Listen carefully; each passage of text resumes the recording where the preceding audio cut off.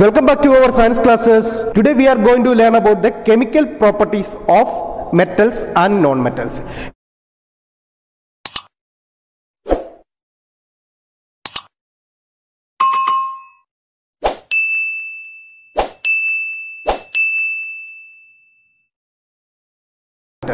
Previous classes we have learned about the physical properties of metals and non-metals, and now we are going to learn about the chemical properties of metals and non-metals.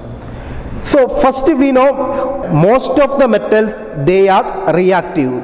Most of the metals they are reactive, but only few metals they are not reactive. So the metals that are not taking part in the reaction or they are not reactive are known as noble metals. What are noble metals?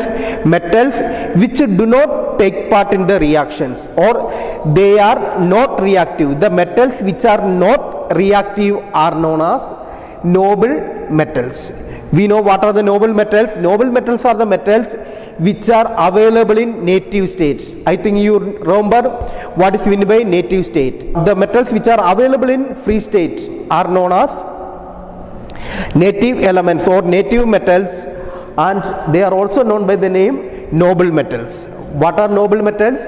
Gold, platinum, etc. They are the noble metals. So now from this part onwards we are slowly starting, or from science we are slowly getting into the part of chemistry. Here we are studying the chemical reactions. So as beginning we may not have idea about what is chemical reaction. First let us learn what is chemical reaction. What is chemical reaction?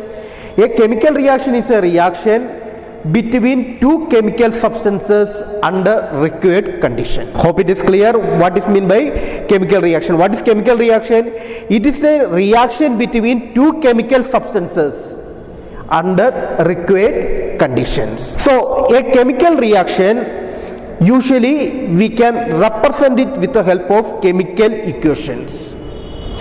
In maths we are using the different equations. So in the same way in chemistry also we can represent the chemical reactions with the help of chemical equations. So we will learn how we can write the chemical equation.